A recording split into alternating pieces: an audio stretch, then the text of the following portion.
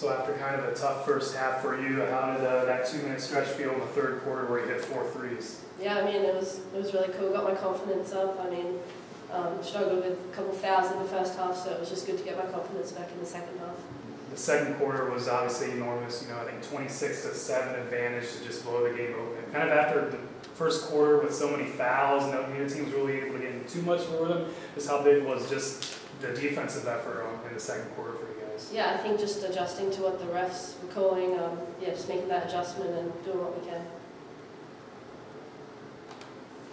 You guys scored at least 22 points in each quarter. I mean, just talk about the offensive mentality. I think 7 players that had at least 9 points. Shooting percentage was great. I mean, just obviously eclipsed the century mark was pretty good. Yeah, I mean, just playing a team ball, like passing the ball around, getting inside-out touches. Yeah, just what we love doing. Elissa, last time you guys were on the road against SMAC opponent, you guys lost, and now you're going on the road Saturday. What do you guys have to do now, carrying this momentum in to get that win on the road for the first time this year? Yeah, I mean, I think going with confidence. I mean, we won, what, 9-10 games on the road? Yeah, 9-10 games on the road before conference play, so I think just carrying that mentality into Akron on Saturday.